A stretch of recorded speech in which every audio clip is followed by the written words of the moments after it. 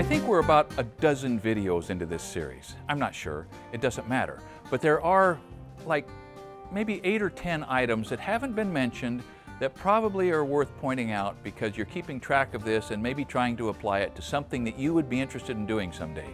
Let me show you a couple of the problems and a couple of the things that we did and some of the reasons we did them that may not have already shown up in your video feed. So these LBs, that's what these things are called, are planted against the wall to facilitate electrical chases.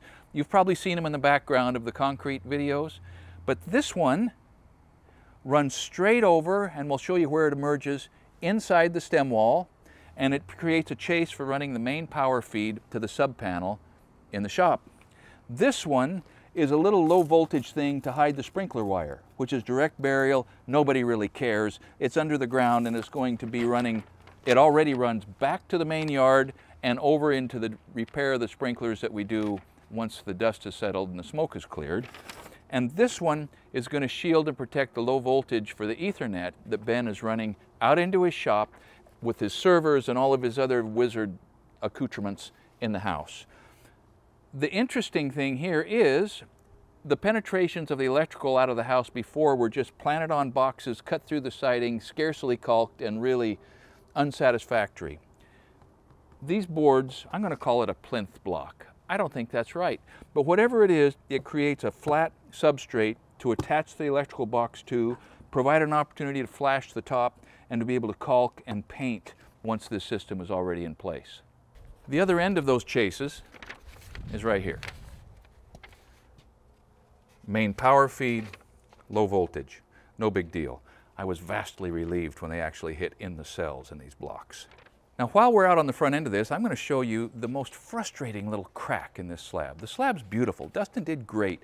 It was a hot day, but there's lots of rebar, and it's a nice, flat, glossy, smooth slab. It's great. The saw cuts were perfect, and in spite of the saw cuts, let me show you this. This saw cut has a crack in the bottom of it. The crack comes to the edge and telegraphs right on out where the saw cut stopped. No harm, no foul. But about 10 days after the pour, this showed up. There's no reason for that except it's concrete. One thing to mention, I'm turning the electrical on this, both the high voltage and the low voltage, right over to the world's best son-in-law. Ben's going to be running the wire and nailing up the boxes and making these things up.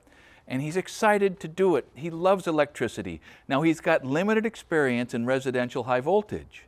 So I have a good friend, Kevin Eckerman, who's going to kind of coach him along, and I'm going to be there to sort of provide horsepower when he needs it.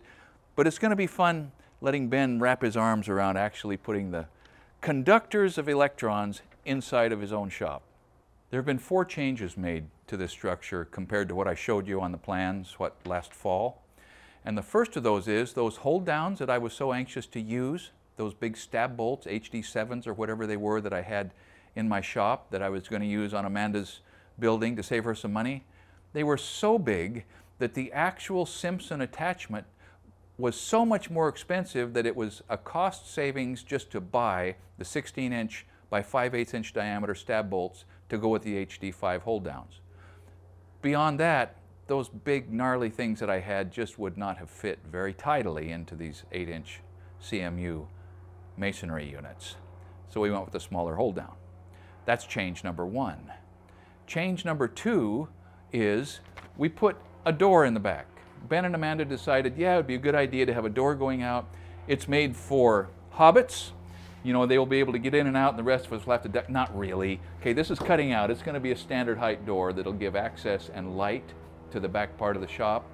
And then the next 2 changes are integrally related, and that is we moved this bathroom wall out a foot, needed a little more room in there. It was already squishy, right?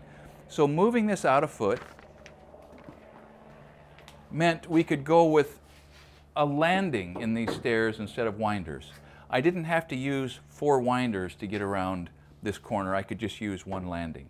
So this was just a win. You know, it makes the bathroom much more user-friendly, and it made the stairway more useful and frankly suitable for moving big items up and down with a landing compared to a set of winders.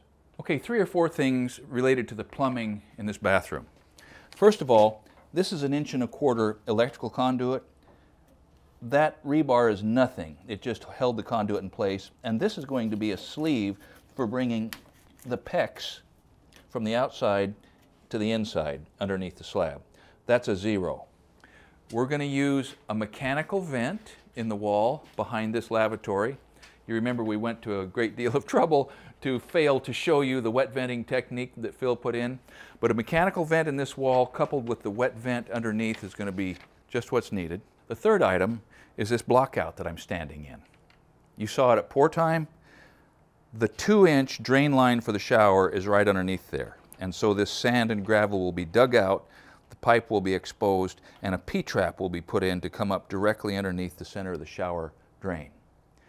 Now the last item relating to the plumbing is to sort of answer a question that recurred several times after you watched me flounder with the underground, and that was, why didn't you just hire Phil to do it? Well, I'm trying to save Amanda and Ben some money. And so Phil's willing to come over and consult. If he was going to come over here and work, I mean, we'd be paying that guy. And even though he would be at least 5 times faster than we are, the fact is, sweat equity, that is the value that you put into a property by doing the work yourself and not being paid for it, is something that is worth trying to sort of include in a project if you can. So now I'm out on the west side next to that scaffold that you may have seen me put up when I was trying to put the sheeting up on that wall by myself. And the elephant in the living room is I'm having a great time here working with my grandkids and my daughter and my son-in-law, building a building that is daunting for a 64-year-old man to build by himself. And it makes me remember that all the time my 4 kids were growing up, I thought, man, it would really be nice if when I'm an old man, I'm able to go around and build things for my kids. And here we are. I'm building things for my kids. And on the hot, sweaty days when I'm lifting things I shouldn't lift and climbing on things I shouldn't climb on, Henry David Thoreau was certainly right when he cautioned us, beware the desire of your heart, for ye shall surely have it. Thank you for watching Essential Craftsman, and keep up the good work.